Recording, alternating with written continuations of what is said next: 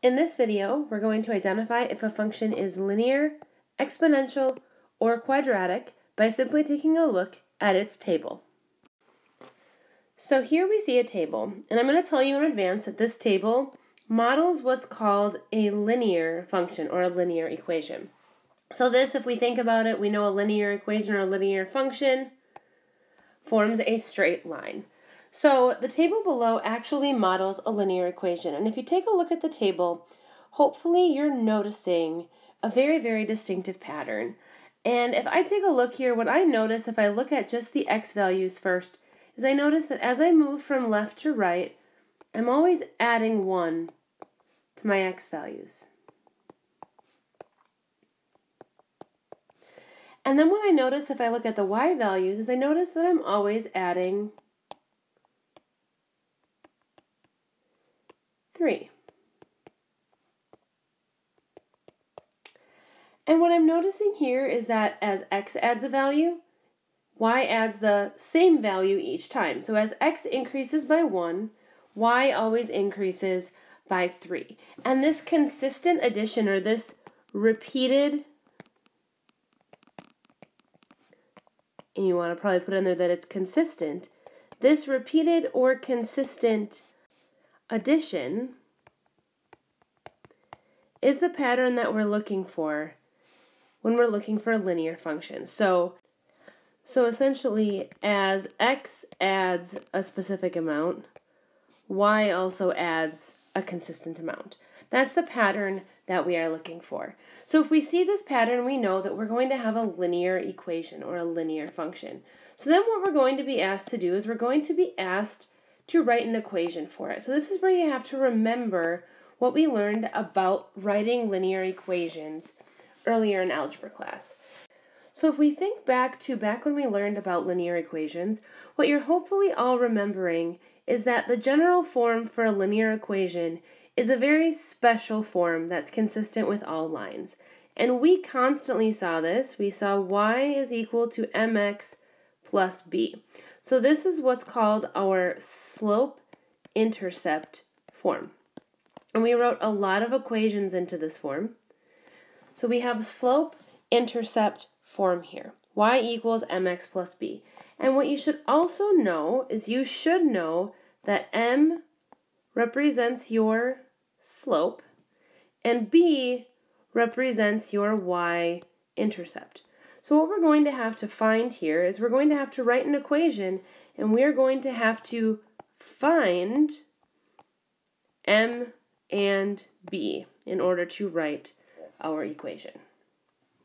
So to start, I start thinking through, how do I find m and b? And the first thing I think through is I learned how to find slope earlier in this class. I know slope is y2 minus y1 over x2 minus x1. So what I can do is I can pick 2 points down below. So say that I'm going to pick this as point 1 and this as point 2. So we can do x1, y1, x2, y2.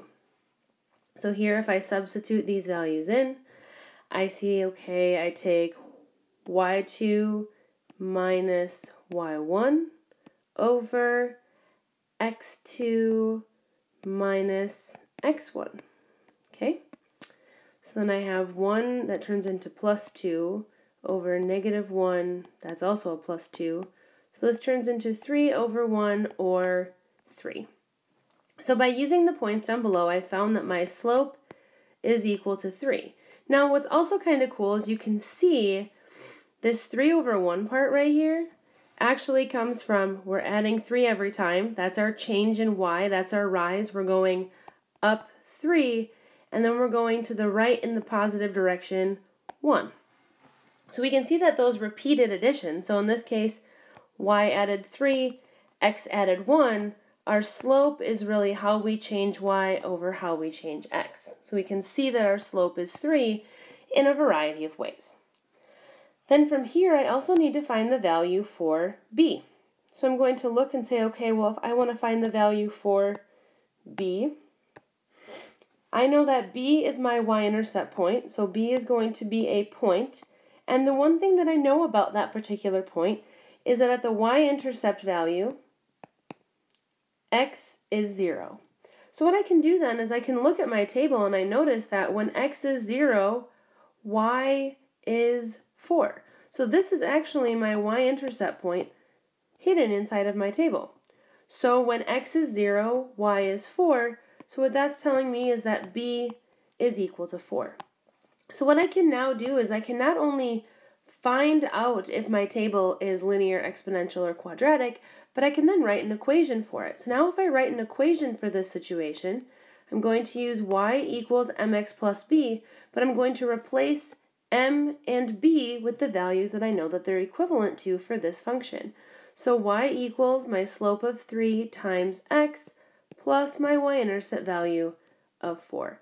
So now not only have I determined the type by looking at the table, but I've also written an equation to model this data in y equals 3x plus 4.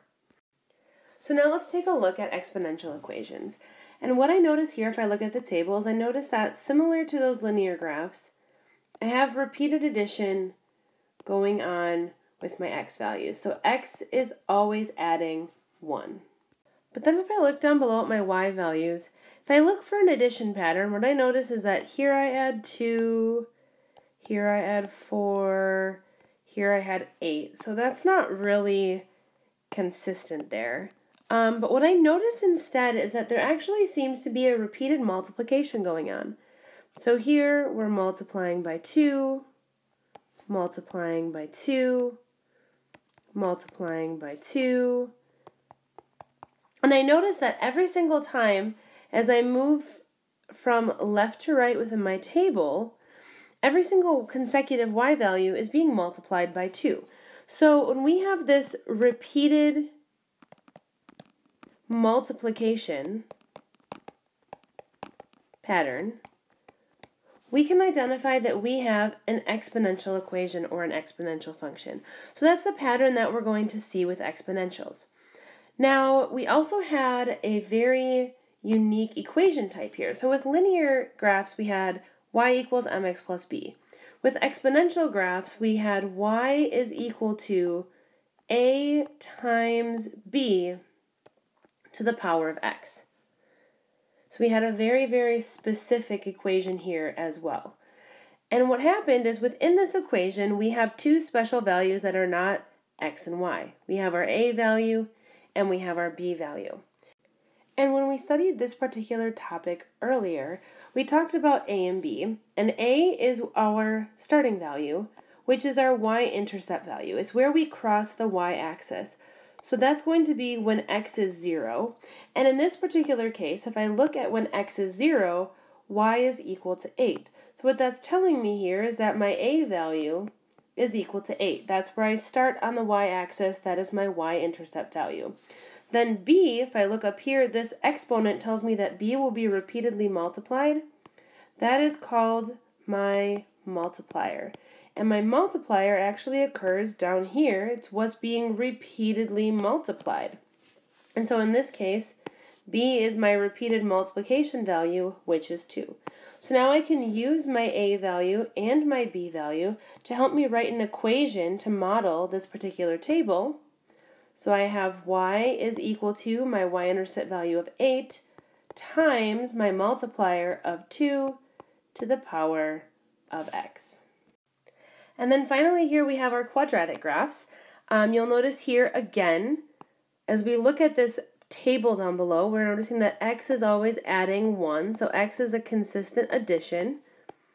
But here when I notice as I look at the y values, if I look for addition-wise, I notice here I essentially added a -3, added a -1, and then here I added 1 and added 3, so that's not any sort of consistent pattern. And then if I look for a multiplication pattern, I notice that there's not a multiplication pattern either. What I notice instead is that there appears to be this middle value, and then it's symmetrical on the outside of that middle value. And that's because we really have a shape that's symmetrical in a U. So when we see this symmetrical shape, and it's around a point, we have what's called a quadratic equation or a quadratic function. So that's the pattern that we're going to see.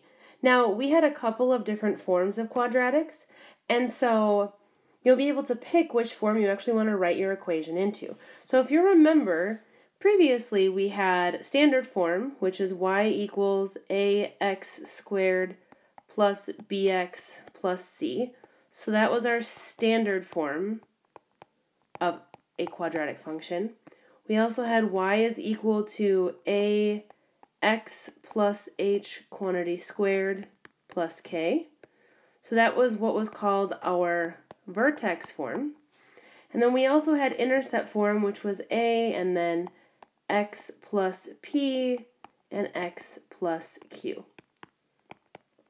So you have a couple of different options here in what you'd like to do. You get to choose which type of equation you're going to write it into. So if you identify that symmetry and you know it's quadratic, you get to pick which equation type you want to write it into. Now, what I notice here is that this middle point right here, this middle point is what's called my vertex. So if I can see what that middle point that I'm symmetrical around really is, that's my vertex point. And so in this case, I'm going to choose to write this equation into vertex form. You could write it into the other forms, that's fine. I'm going to choose to write it into vertex form. So now if I start to actually write the equation for this table, I'm going to start by putting my vertex into vertex form. And what I remember is that my vertex is really the opposite of h, comma k. So this -1 I flip to its opposite, which is 1, so h is 1. And my k value is set as is, so that's -4. So what I really have here is y is equal to a, then I have x plus 1 quantity squared plus a -4. Now all I need to find here is a, and I have my entire equation. And if we think back to when we talked about quadratics, what we need to write the equation of a quadratic is we need the vertex, and then we need one additional point. So what I'm going to do is I'm going to choose one additional point from the 5 points that I have. I just need one point that's going to be plugged in there temporarily so I can find the a value that makes that point work. So here if I choose -2, -3 right here, if I substitute this in there temporarily, I can find the a value that works for that particular equation. So we have y is equal to -3 equals a, and then we have -2 plus 1 squared plus -4. Well, this inside part here becomes -1, so that's -1 squared. So we have -3 is equal to -1 squared is 1, so that's 1a plus -4, and then add 4 to each side to get the a alone, and we find that a is equal to 1. So now I can take this a value and I can plug it back into that equation, and I find that the equation that's modeled by this particular quadratic in this table is y is equal to 1 for my a value. Then I have x plus 1 quantity squared plus a -4. So to recap what we saw in these tables, when we had a linear pattern, we saw that we had repeated addition. When we had an exponential pattern, we saw that we had repeated multiplication. And then when we saw a quadratic pattern, we saw symmetry. And this all focused on those y values. In all cases, x only added 1 each time, but the y values had different patterns that allowed us to identify linear, exponential, and quadratic.